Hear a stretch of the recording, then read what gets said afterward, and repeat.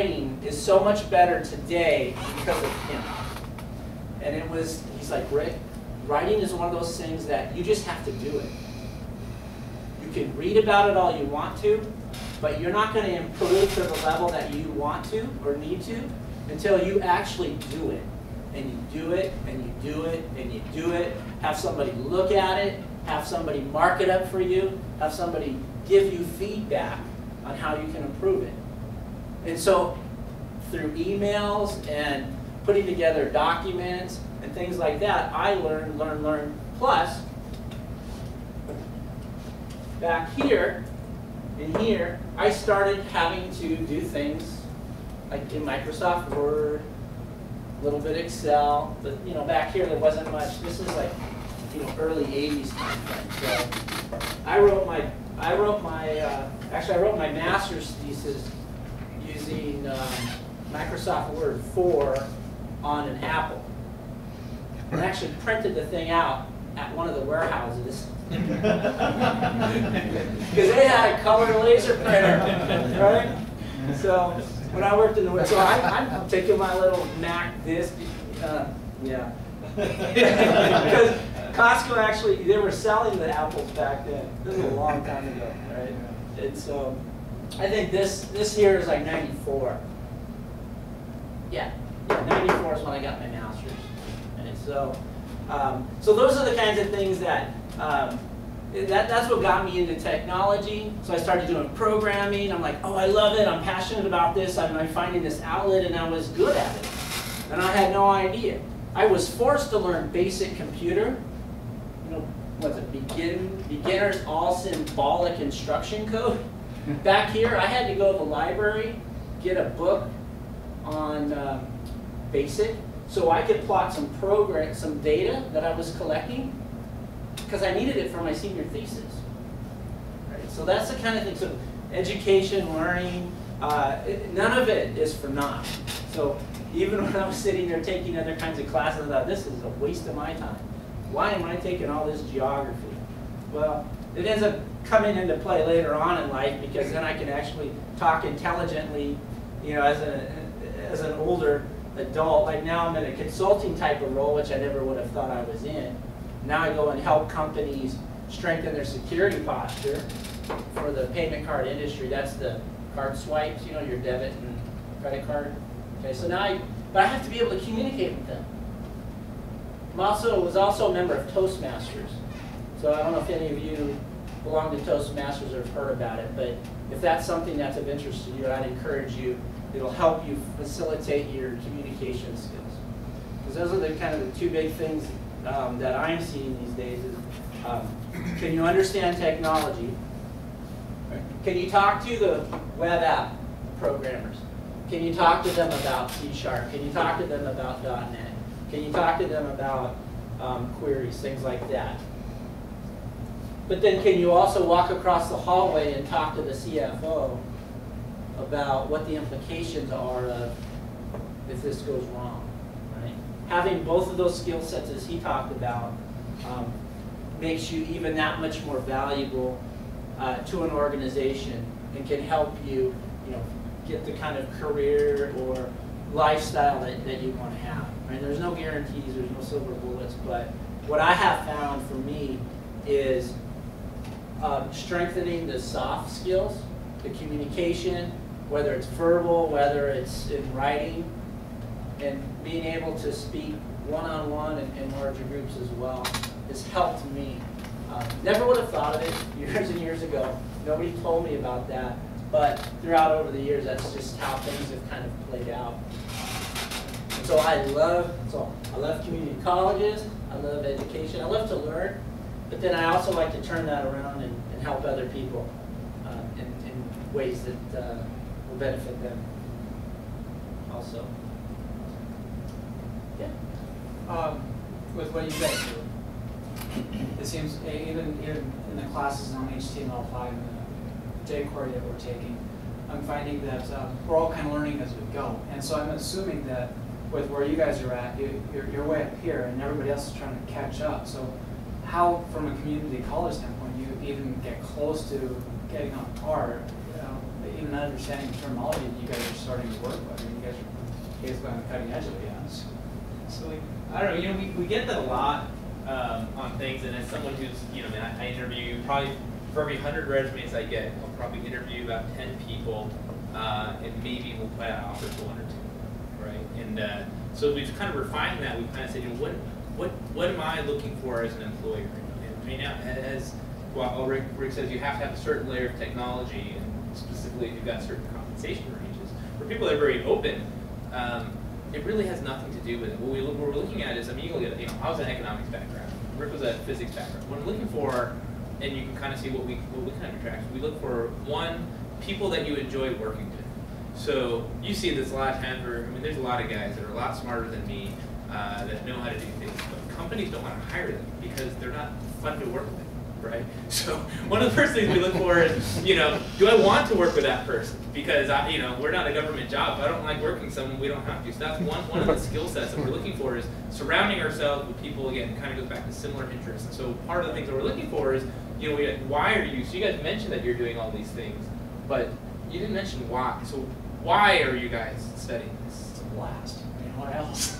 Okay. What other reasons? Why are you guys technically studying these courses? It's career change. It's a career arc. Getting into this stuff so you can move forward into the industry, you can move forward into getting involved with people that have similar interests, and actually being able to do some fun stuff and build it. Okay. Any other thoughts on why you guys are taking it? I've been studying web apps because I like to empower folks, business owners, individuals, community group presidents to utilize all the technology that's coming together so that they can further their cause, Right. whatever that may be. You know, to make a profit, to serve the community, to get a job, you know, as an individual. Absolutely. So if you guys ever see my desktop, I don't know if you've ever seen it. I got a black desktop, and I got one line at the bottom that I've had for a couple years now. And I use that every day to kind of remind myself. And that line is, this is what you could have done. Right? So while I know I can go through something and I can get through to a degree or do something, I'm always thinking about what could I have done with my life? You know, why am I here? Not getting kind of too much of the, you know, philosophical or religion. That is something that, you know, what I find is, as we're looking with folks that want to get into our industry, it's not the most technical, not the guys. What we're looking for is, we're looking for people that have a passion about something, and if you're passionate about it, it's going to show up in a lot of things you do. You can't be passionate about web application and probably, you know, not be involved in other areas that, you know, you'll need to start building a fundamental. So you may hate SQL and backend, but you know it's critical in order for you to build an application. Or you may be a .NET person, you need to learn Apache, and you don't know anything about Apache, but you realize you have to do it. That shows really in anything that you do. And so it's one of the interview questions I'm always asking: what are you most proud of?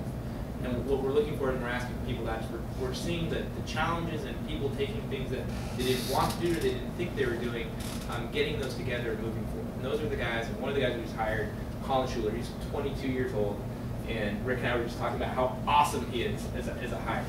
And he isn't even an IT guy, really. He was he was an accounting major.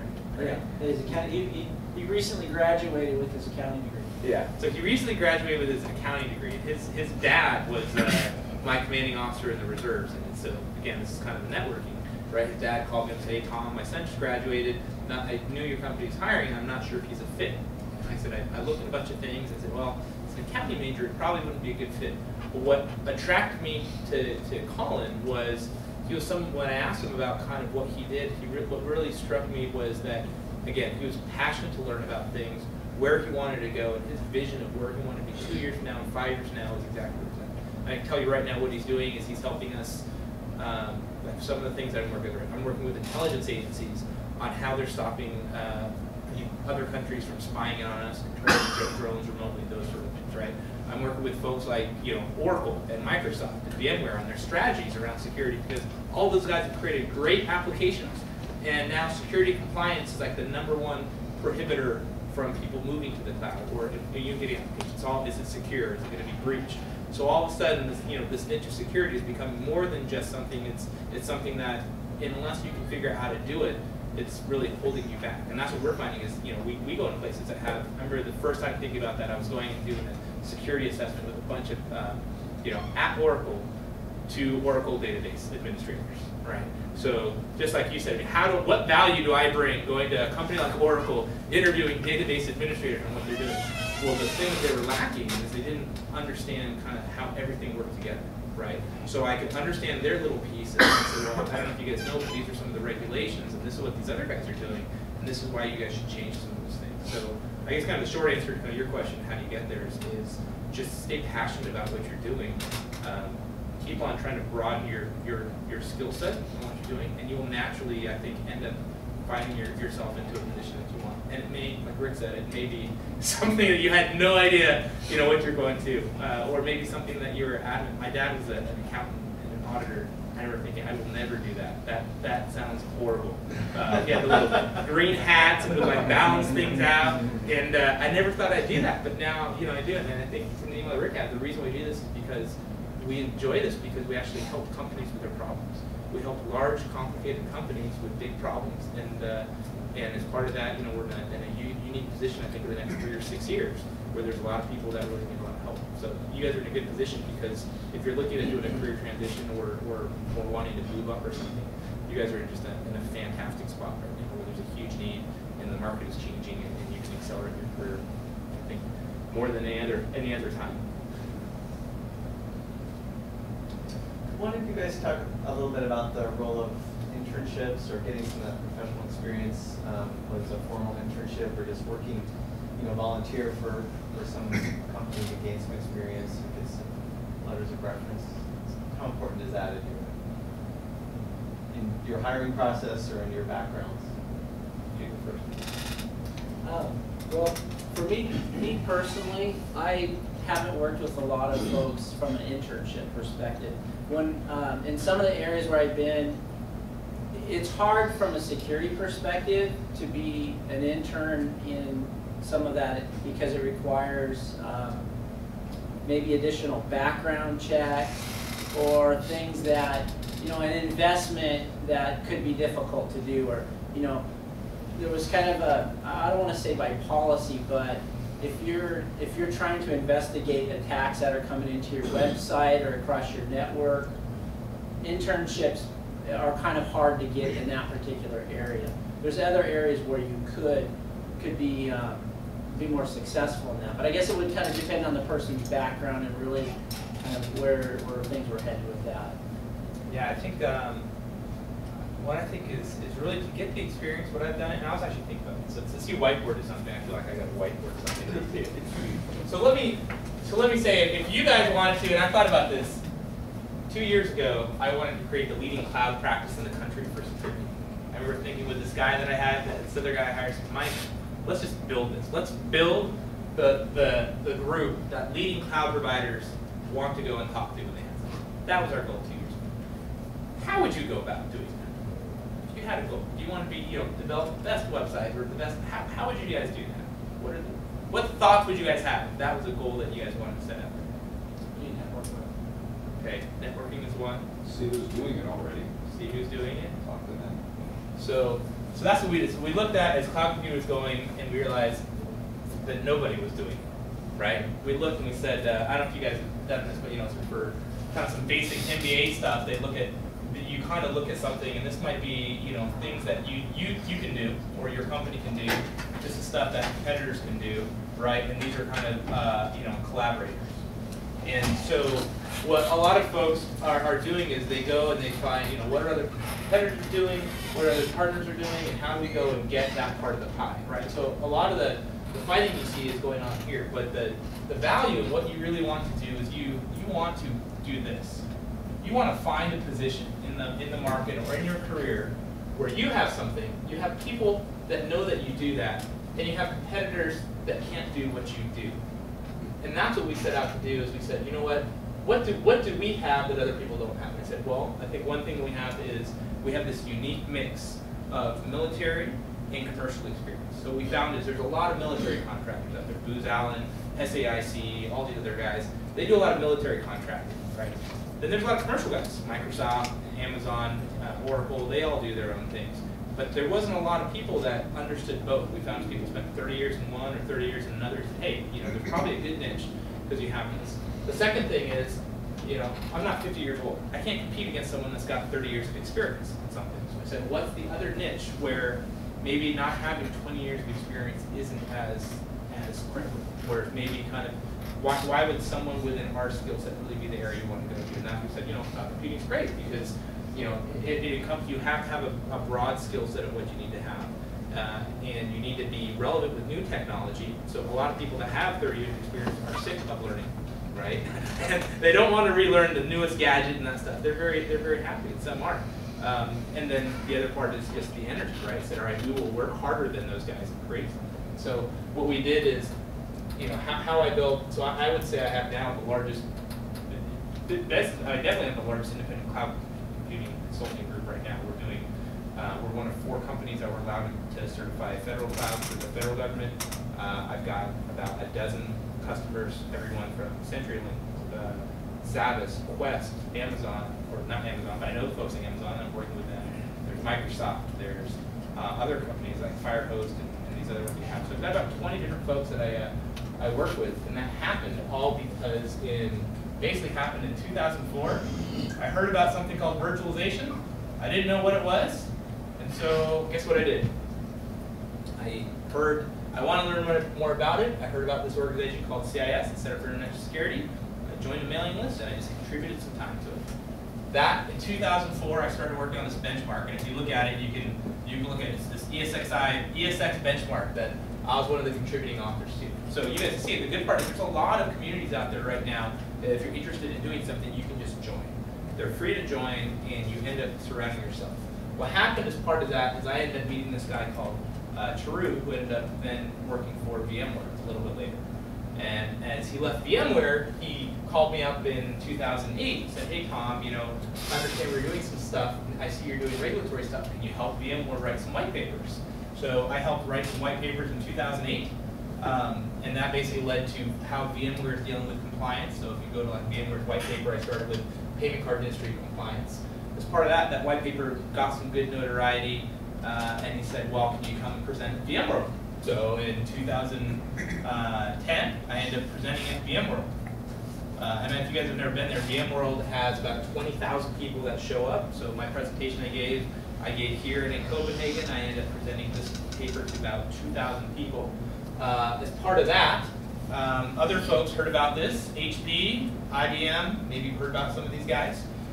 These guys saw that we were doing, said, hey, we got the same challenge as VMware. We want to work on this paper too. So that now led to other things that are going on. That's leading me, I'm doing a presentation now at RSA. I'm dealing with the Cloud Security Alliance. This led to the intelligence community thing. So all these things tracked because basically, you know, I didn't know how this stuff would work out, but basically 8 years ago, I volunteered my time to help out with a benchmark, work with the community, and started understanding some of the fundamentals. And those guys, I mean, if you look at that list, those guys are the influencers now, 8 years later. And it's amazing in the security world, it's a tight-knit group, but there's a small number of people that kind of know each other and really influence. And if you look at it, you tie those up, it's amazing how many people are tied back to companies like AtStake or Leviathan or some of those things. And that's what's interesting to me is I feel like, I look around Colefire and I say, that's what's going to happen. I think 5 or 10 years from now, people are going to look at the people we have and say, wow, I can't believe that all those people were together in one place, or, you know, you were creating something that was unique. So that's something I guess I would say is, if you're looking to start and you want to get on, you know, join one of these things, contribute, give back your knowledge. Other people want to share their knowledge with you, and it's just going to be a great accelerator, and it makes you feel good. I've heard a lot about Node.js lately. I was wondering if you guys are familiar with that or use it, because it seems like over the last 4 years or so, it's an event-driven JavaScript server language. Have you dealt with that much? So I guess Azure is using it, Microsoft adopted it, LinkedIn's using it. So I think you guys are taking it too. Yeah, so you're talking in an area, so this is the other good part about consulting is to say when you don't know something. So I don't know that, but I can tell you I think was something that's interesting that I'm finding that you guys might find. And so what I'm doing is, you know, I never knew that virtualization was going to lead to kind of cloud computing and all that stuff later. But here's what I do think is happening, and you guys feel free to disagree with me. Right now, as people are moving to cloud computing and things like that, what we're doing is we're taking physical infrastructure and we're virtualizing that thing. We're taking networking gear and virtualizing it, so a Cisco switch is becoming an Nexus 1000B, which has virtualization technology. You're taking physical servers and translating them, and the applications that we're developing are still being developed with the mindset that they're running on code that's on operating systems that are built to do this stuff. What we're finding is, why deal with that, right? Right now, you got an infrastructure that you're dealing with right here. In cloud computing, they call it infrastructure as a service. Then they got platform as a service. This is like your IIS server or Apache or something like that. And then what you're doing is you're dealing with the application layer, right? And what people are doing, and we saw this back in because I still dealt with the Navy, right? People develop an application with a certain OS in mind. So I can't tell you how many people can't upgrade from Windows NT because they're using this little application that requires you to run as a local administrator and only runs on Windows NT, right? So they designed those, and I think those are some of the issues that we found in the Navy and in some of the classified areas. It's great when you adopt new technology, if you don't think about how things are going to evolve, you end up getting stuck. So the things that are happening right now is you're developing these applications, but as we're developing these, there's a virtual machine, and if you think about this, if you take your Windows machine and you virtualize it, it is just a file, it's a software file. It's called an OVF, an Open Virtualization Format, where you're taking something that's just, all it is software. We're creating a lot of these things and just creating it as just software based. And if you have that and you say, well, the platform really is just a bunch of software. If you can take a Windows 2008 server and do all that stuff, and it's just software, why wouldn't you just develop applications that are agnostic from the platform and just directly interact here? In the future, why don't we create applications and code that it doesn't rely on what platform they're running? You can run it across different clouds. That's something that's happening right now. When you look at when you see some of the Google servers, and you see some of those things right there, that's the advances that people are making right now. So that's kind of the unique thing you guys can think about within applications is you can continue doing, going after SQL, going after some of those things, but at the end of the day, is there a way that would be more efficient that we can do that now cloud computing kind of takes on? How will that change where you guys are going? What are those things? And then, within that niche, look for different communities that are looking for different tool sets and things that you're doing, and you can start tracking those to see if they're getting traction. And that can then allow you to get a good niche. That when someone like Microsoft says, we need someone that has experience doing something this way or something, you get that little niche because you've been supporting stuff. So I think this is going to be kind of a unique thing. And the other part, really, from the application side, is really that transition to mobile. So mobile applications, the other areas, once you've taken all this stuff and put it into the cloud, what is the difference between a desktop, an iPad, and an iPhone, right? If it's just using a browser, again, if it's using a browser and that browser doesn't care about the underlying operating system, who really cares? So how is that going to change our technology in the future, right? You may create something and it's got to run on a refrigerator just as much as it's got to run on a desktop, right? Those are the things that are happening right now that are going on. I can tell you that right now, we've got this deal, think about this, we've got, our administration group loves this, we're dealing with a major automotive company, one of the big four, that kind of came to us because they said, hey, we're deploying all this new technology in our cars. Our cars are going to be IP enabled, they're going to have internet based. What are the risks? So before we hadn't worried about these things, but now you've seen it, OnStar's been hacked and people are turning off cars, right? You can break into police cars remotely. So as all that stuff's happening, all of a sudden the value from application developers and what they're doing is a big deal. You find that there's right now a lot of people, and we're probably interested in you guys want to create something, right? You wanted to develop applications that do something and make the world better. What happens is a lot of those applications, though, and I'm not sure how much, do you guys get any security training for what you guys are doing, or much? Do you guys know about OWASP Top 10 or any of that stuff? So what if you develop an awesome application and it turns out that the whole world starts using it and then it gets hacked? That's happened, with Facebook not too long ago, where an application flaw that they had basically allowed someone to circumvent some stuff. So for me, is if you really want to be passionate about something, you want it to work, you have to ensure that it works correctly. And now, that's a big thing that's happening now. People have a lot of great ideas, but you can't demonstrate that it's going to work correctly, or you haven't thought about the functionalities like logging and monitoring. Don't do logging and monitoring just for the sake of troubleshooting. What happens if there is an incident? We're going to be logging the things that are going to allow someone to kind of take things through. Because now all the forensics that we used to do, again, we used to go and take a computer, take an image of it. You can't do that in Azure. right? You can't go to Microsoft and take images of terabytes and terabytes of data and say, what you're doing is you're actually following application logic now to figure out what happened and how people wrote it. So there's some really unique things, and really when I kind of look at my skill set and all the things that I have, this is the one here, application security is probably the one that I'm definitely weakest in. I mean, I've done some coding and I've done some things, but I don't enjoy sitting in front of a monitor just typing away in code. I like making things work, which is why I hate it, because once I start developing something, I will just work all night long until I make it work. So that's kind of the bad part, but it's interesting. So when you think about that, this is the thing, is I think you guys are going to find, if you guys want to compete in the application space, the newer things out there, security is going to continue to be a hot thing, and then mobile devices are going to continue to be something that's hot. So if you guys can look at that, I would suggest you guys focus on mobile technology and integrating some of the fundamentals of security, and you get that there's going to be a huge thing. I don't know if you guys know, but about some of the estimates, about 50% of the IT jobs that exist today won't exist in about 2 years. And part of that is because as this goes away, our company used to need 5 people to manage Exchange. Just outsource it to the cloud now. You don't need those 5 people. What do you need? You need people that can help your business run. What are those guys going to do? They're going to customize applications. They're going to customize things for you, right? So even though there's 50% less jobs, the skill sets are different. You guys are, I think, one of the 2 skill sets that I see kind of IT evolving around are application security and virtualization technologies. So you guys are, I think, are 50% half of the field that's right. Did you have a question? Or Yes, kind of more of a non-general, non-technical question, kind of directed at Rick. Sort of looking at your path to success and where you started. I guess your job from Price Club, I guess, going over to Costco.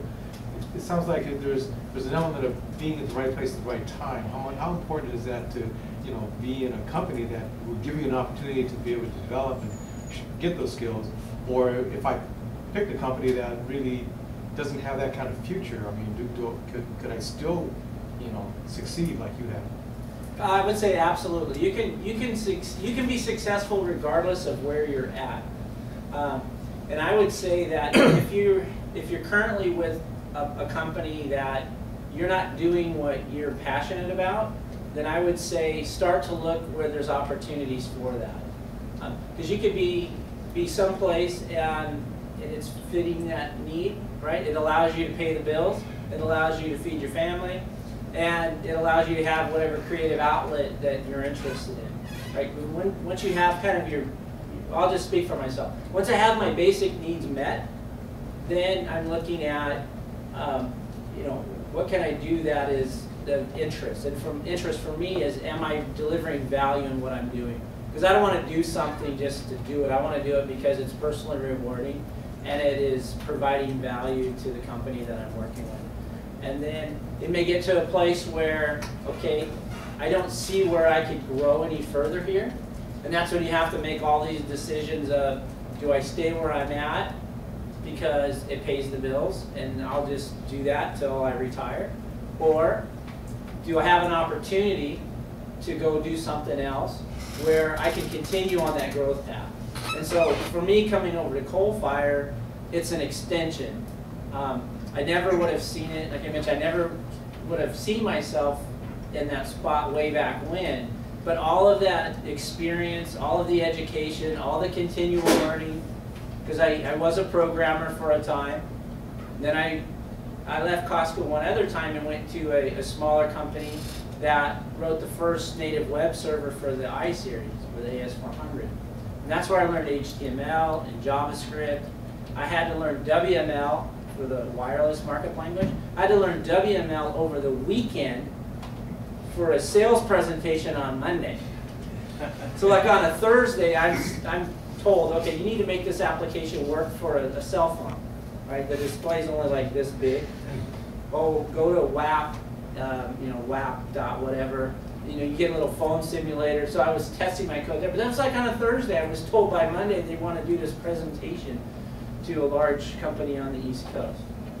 So because I have continued to learn, and I love it, but being able to problem solve. And I think that that's kind of tying into what Tom was talking about. It got me thinking and reminded me of being able to problem solve. Whether you're working in accounting, whether you're working in IT, whether you're doing some other thing, if you can solve business problems, then you're going to have greater opportunities, especially if your boss or people around you know that. I used to be very quiet. I used to think that, okay, I'll just be really good and I'll just do my thing and I won't do much fanfare, right? Well, then you watch these people around you get promoted and you're like going, wait a minute. So not being self-promoting per se, but just realizing that there is an element to, you know, people knowing about you without being, you know, a braggart about it. Right? Being competent is probably the best thing you can do overall. Is be good at what you do. And if you're doing something you don't like, maybe look at, if you can, doing something else. But following after something you're passionate about, if you find that niche, and just, you know, go at it with everything you have.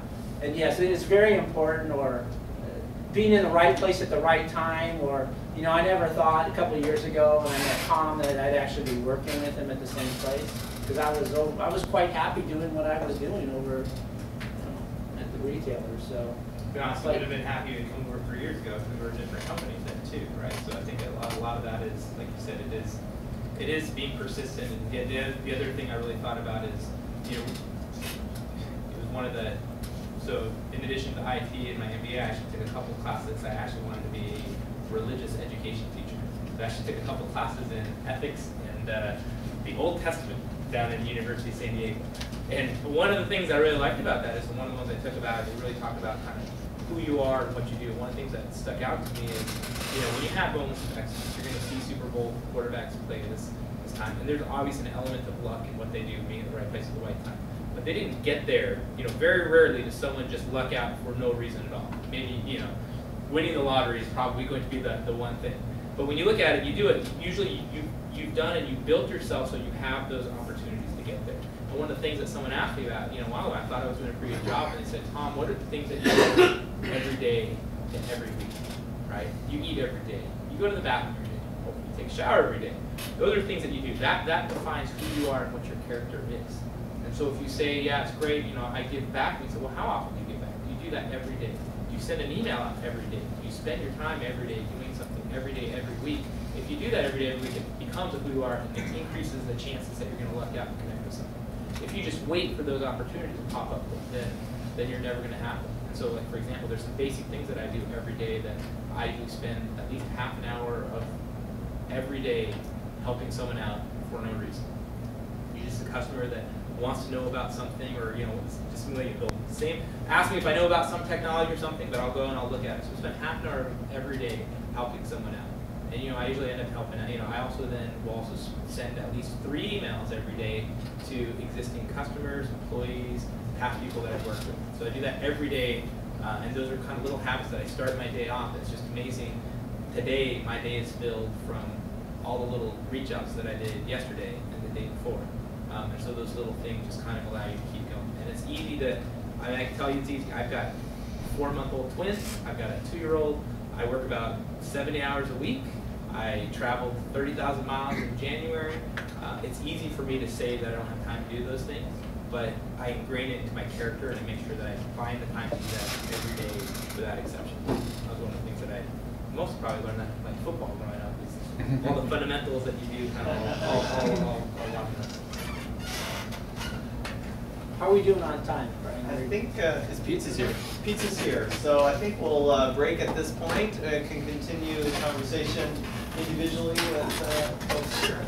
And as a reminder, Wednesday from 11 to 1, we got the Next Generation IT Club. So everybody help out, Good. network, and learn some more. So thank you.